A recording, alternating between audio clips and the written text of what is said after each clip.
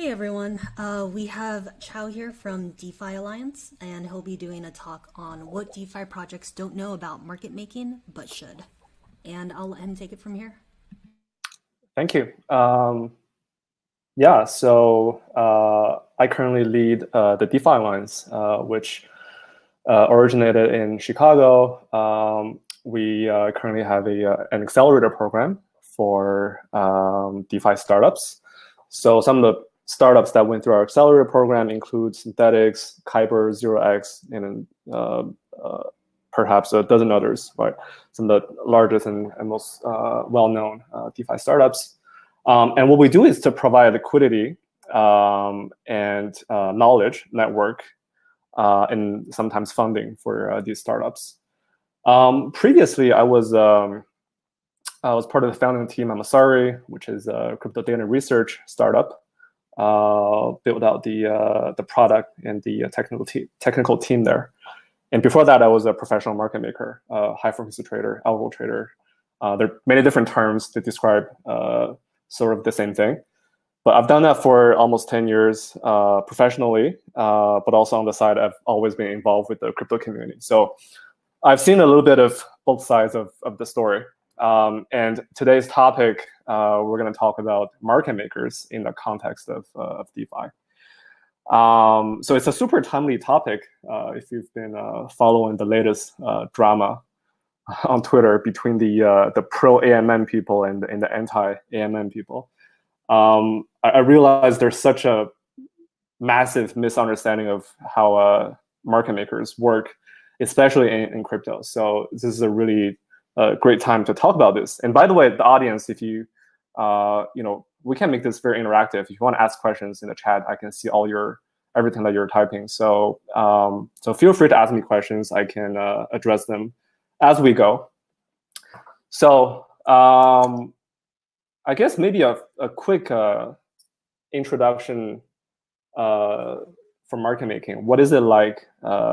What's a day like in the day of a market maker? So market making is probably the most technical kind of trading or trading strategy. It requires massive amount of investment in technical infrastructure, including software, hardware, network, and all that stuff. But also, it's very quantitative. So in reality, a market maker, you can think of it as a data scientist with a very direct skin in the game. So on a daily basis, the kind of work that a market maker does is very much that of a data scientist. So they gather a lot of data from exchanges, from other sources, analyze them, study the anecdotal examples, and sometimes they also run backtests. So they run they use historical data to backtest specific strategies. So it's very much a data science work. And as you may know, the data quality in crypto is, I guess, nowhere near the quality of traditional markets. So it's they spend a lot, like these market makers, they spend a lot of time cleaning, gathering data in order to be able to analyze them in an objective way. So that's what they do. I mean, the day-to-day is very technical. It's data science work, but occasionally they also need to do a lot of work on the operational side. So once per year, you got a huge market condition, like super volatile market condition. And these are the days where the market maker can make a lot of money. Like most of the days are kind of boring, especially over the last 10 years in traditional markets, it's been pretty boring, right? Like volatility has been around I don't know, sub 20% annualized. But this year, especially because of COVID and the deflation, it's been a great year for market makers. So they probably spend a lot of time doing operational work, making sure that their system is robust, tweaking some parameters live, and so on and so forth. So, oh, by the way, someone asked me which MM did you work with? I'm not currently market making in crypto right now, but previously I worked at Tower Research, which is one of the top trading firms in the world in terms of market share. So like most of these prop trading firms are super low profile, so to speak. Like they don't want to talk about what they do because it's very competitive. It's a very competitive game, and they're low key, but they're a top market making firm tends to be responsible for about 2 to 5% of the entire stock market in terms of trading volume, and on an annual basis, that's like about $1 trillion per year. So it's pretty substantial. So as I said, it's a very competitive game, but I mean, it pays well, but it's not like, in a good year, you can make 7 figures. I mean, if you're the lead of a desk or a company, you can make 8 figures or even, I don't know, maybe 9 potentially.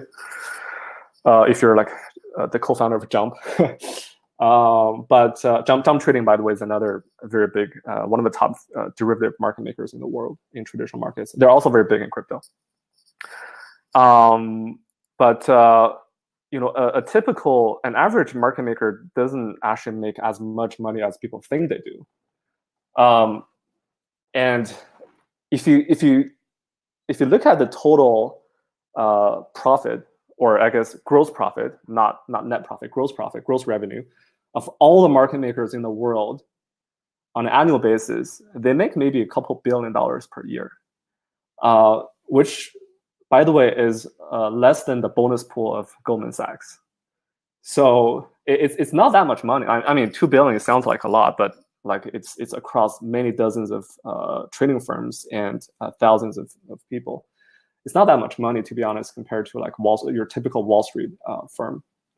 So I mean, it's a lot of hard work, hard technical work, and I mean, it pays reasonably well, but it's not a huge amount of money.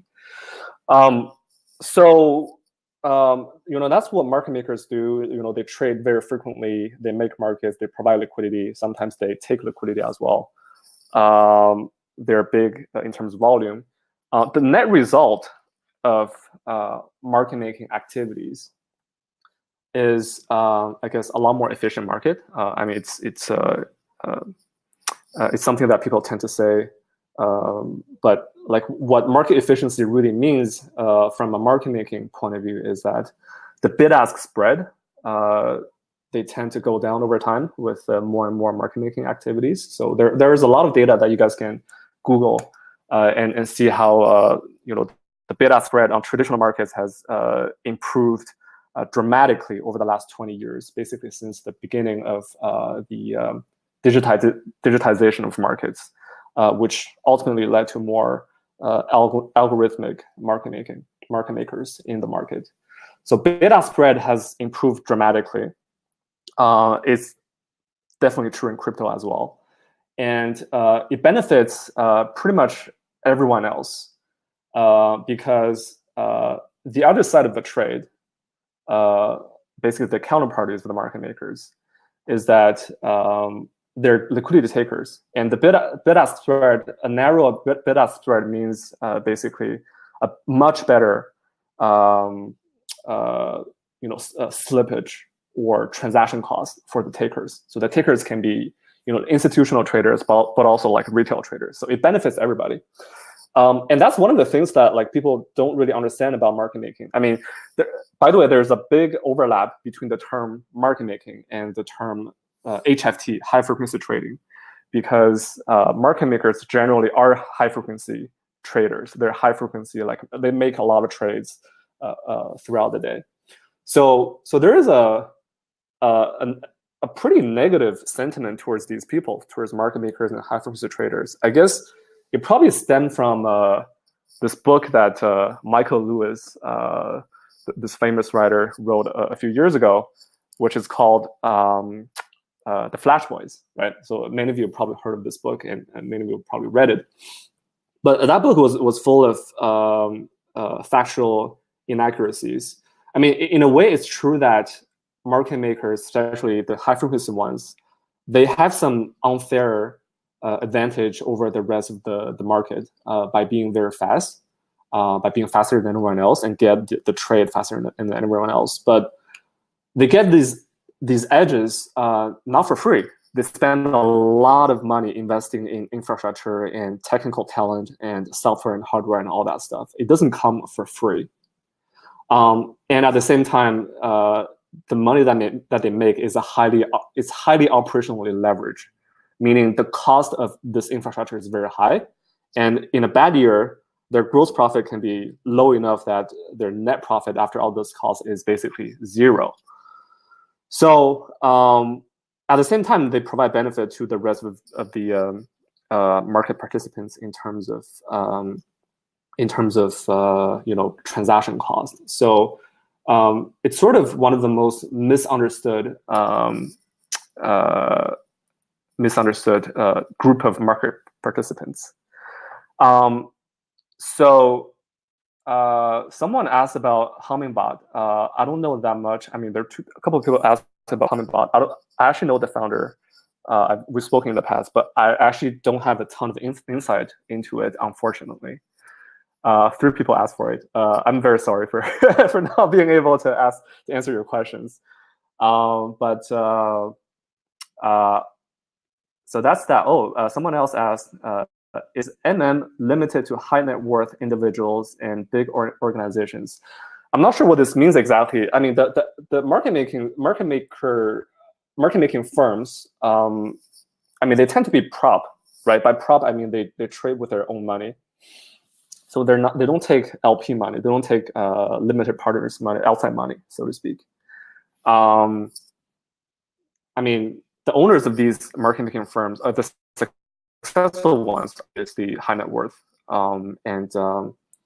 I guess, are they big organizations? I mean, the size of a typical, I guess, top 10 market making firm might be around, I don't know, 500 people, like sometimes maybe a couple of thousands, like the really big ones. I mean, what's the name?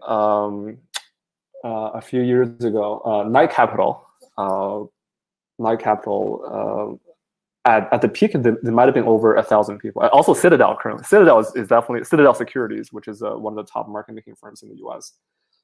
They're probably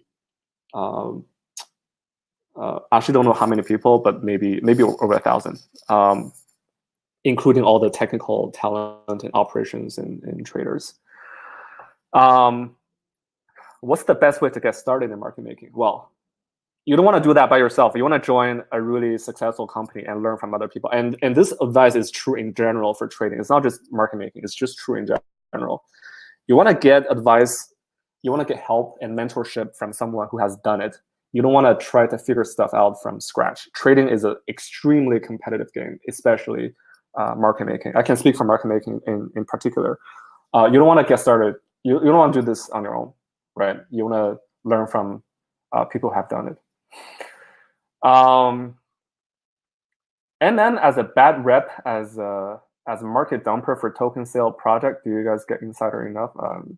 I mean, it depends on the type of market makers. Again, like some market makers do make market making for, like, new tokens. And what do they do? I mean, by the way, market makers are market neutral. They don't want to take directional risk.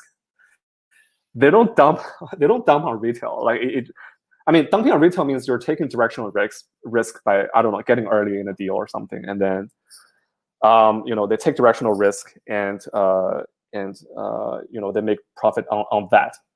Market makers don't do that. Market makers are market neutral. They don't want to take a lot of risk. They are extremely risk neutral people.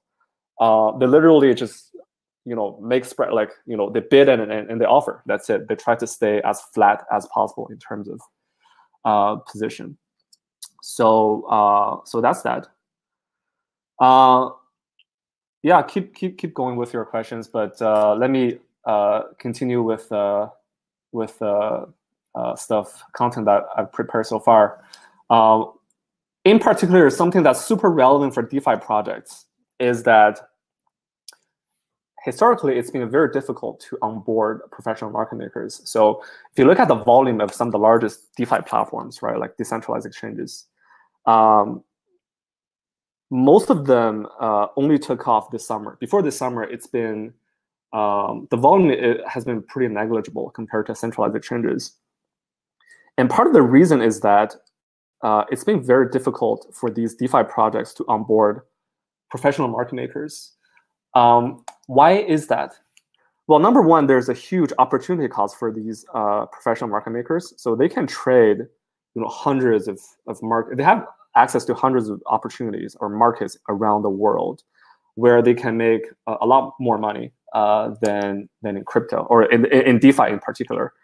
So the question is, why would they spend so much time investing in a new platform, right? It's a huge amount of opportunity costs for them. Number two, the thing that these professional market makers really look at, like something that's really important for them, is the retail flow on a particular DEX or decentralized exchange. In order to decide to make a decision to go all in on the decentralized exchange, they need to look at how much retail flow there is on that decentralized exchange. Why is that? Because they're the counterparty.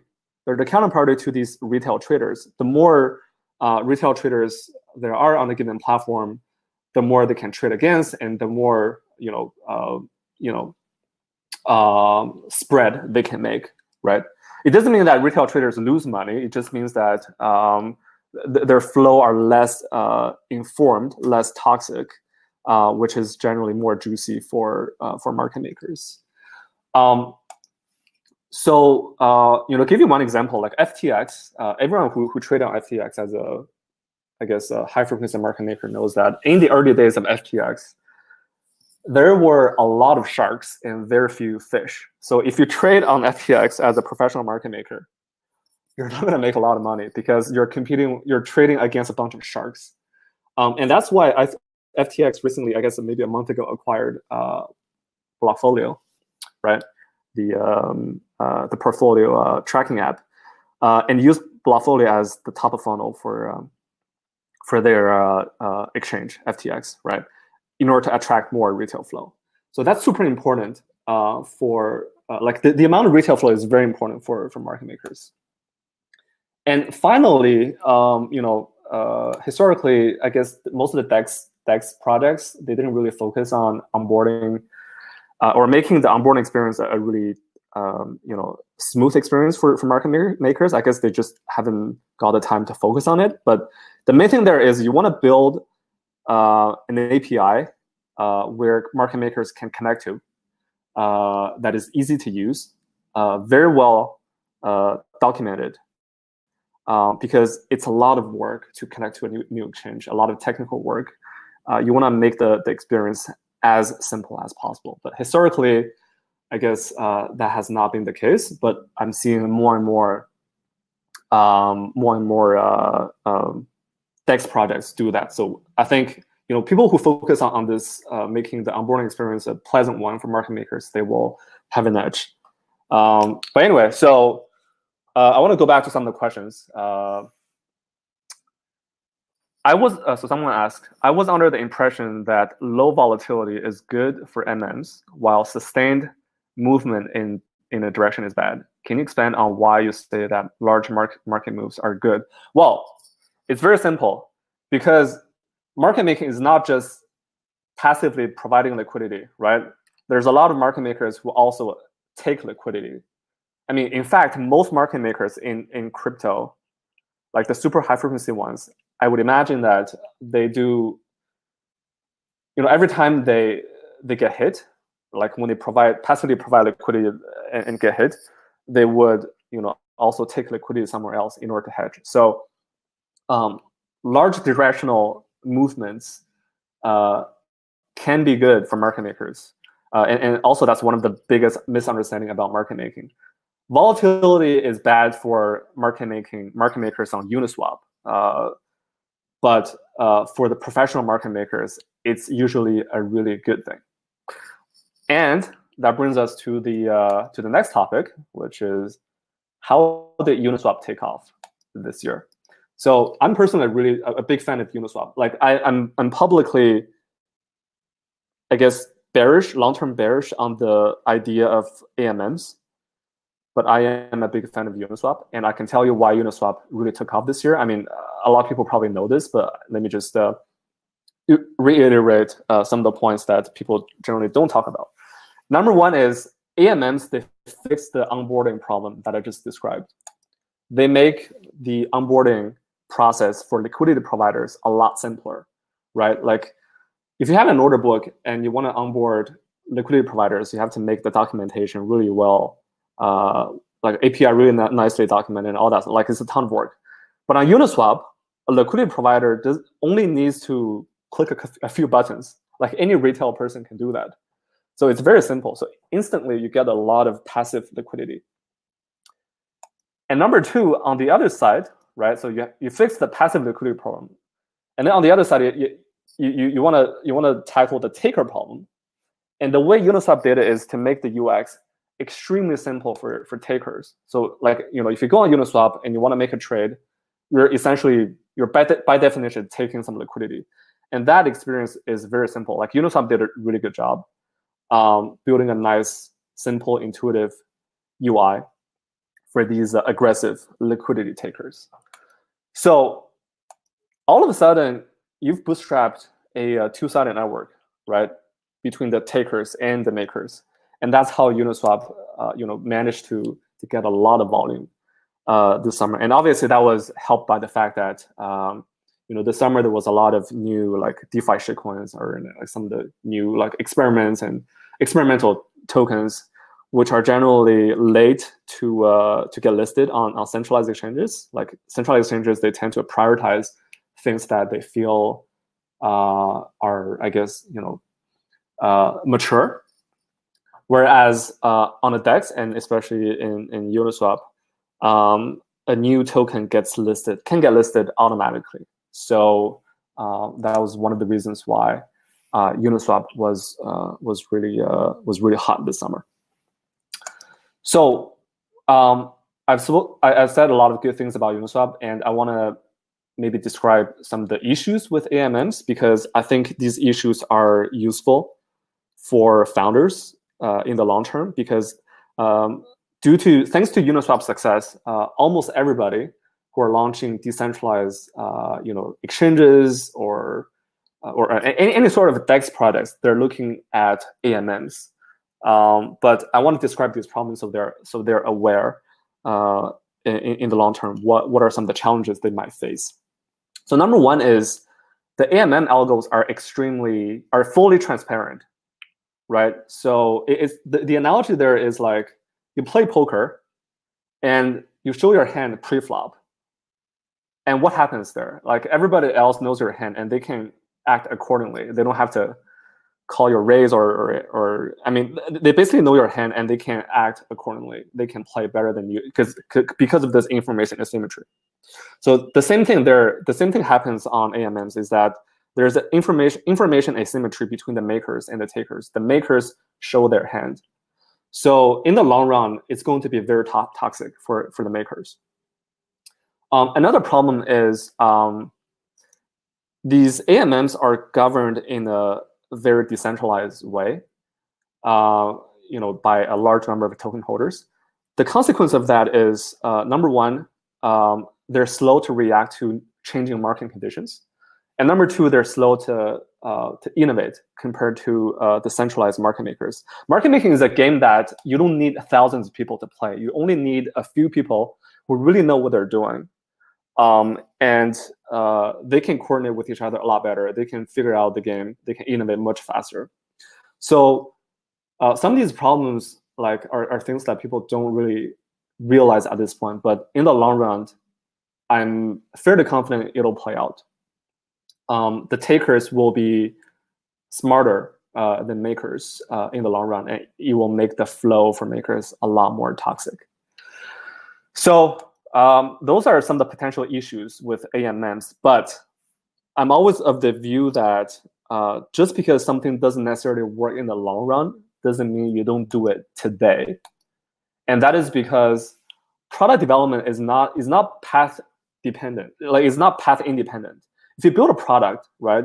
Oftentimes, like as a DeFi founder, oftentimes you need to do something that doesn't scale in the beginning, because you need to do something that doesn't scale in order to acquire your initial user base. You want to use your initial user base to understand how your product works, to understand your users, to build brand loyalty, and to spread the word, right? Basically, you want to make your initial user base really happy. And that's exactly how Uniswap really succeeded. So, so just because AMMs, I don't think AMMs will prevail in the long run compared to like order books, but it doesn't mean that you don't do it today. It's perfectly fine to build AMMs today, because there are issues with the scalability of the L1s, the Ethereum in particular, and also currently, crypto is very much low like volatility, which is very good for passive market makers. So I think it's pretty fine to build AMMs to bootstrap your initial user base. And in the long run, you can slowly transition into something that scales, which I think in this case is order books. And in fact, you can build AMMs on top of order books. Order books should be more prevalent as the L1s become more scalable. So you can do that. You can make this progressive transition, and the user doesn't even need to know that these things happen under the hood, right? Like from a user point of view, they can see the same user interface, like simple, intuitive user interface of click on a few buttons, enter the number, and make the swap, without knowing anything about what's happening under the hood about the protocol. So yeah, so that's pretty much the topic I prepared for this content, for this presentation. Any other questions? Feel free to shoot them. I think people are interested in how market makers work.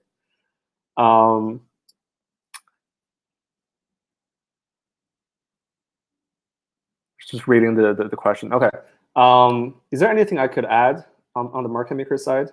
I think one thing I would add is I'm seeing more and more professional market makers, not the super big ones, not the super like the largest traditional market makers, but some of the crypto native ones or the medium-sized ones.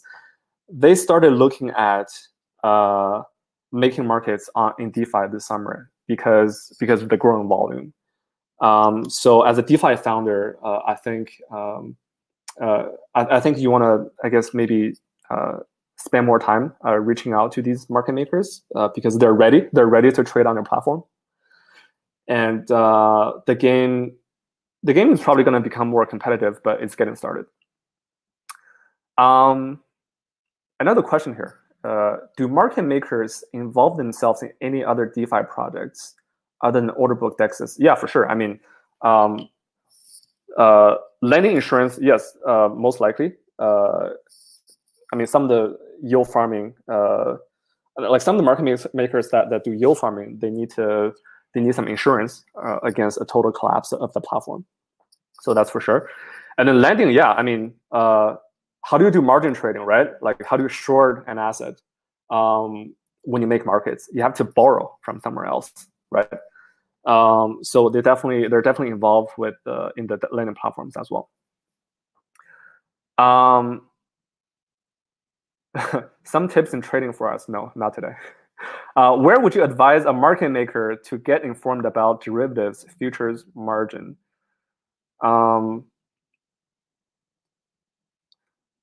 I think the easiest way is to get in touch with the market makers, with the DeFi projects themselves, with the founding team, because they are craving for professional market makers, and you guys are like, as a market maker, you crave for information, for a nice onboarding experience. So just talk to each other. That's probably the best advice I can give.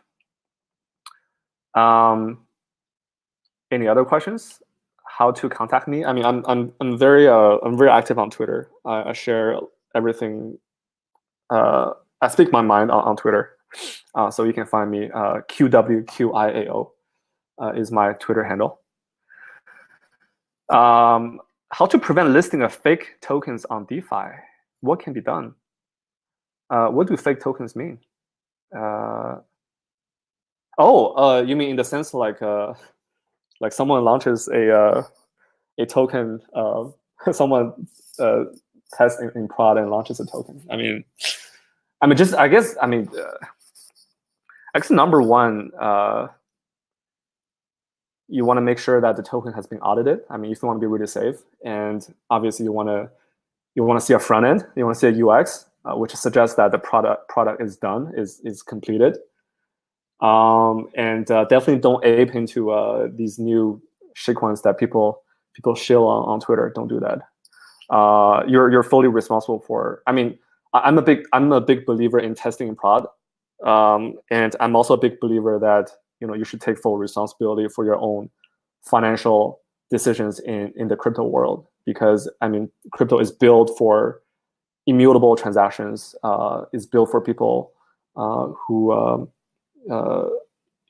take ownership of all their transactions and trades and their financial decisions. That's it. I mean, we're pretty much hit the half-hour mark. Thanks everybody for the super great questions. Hope you enjoy it.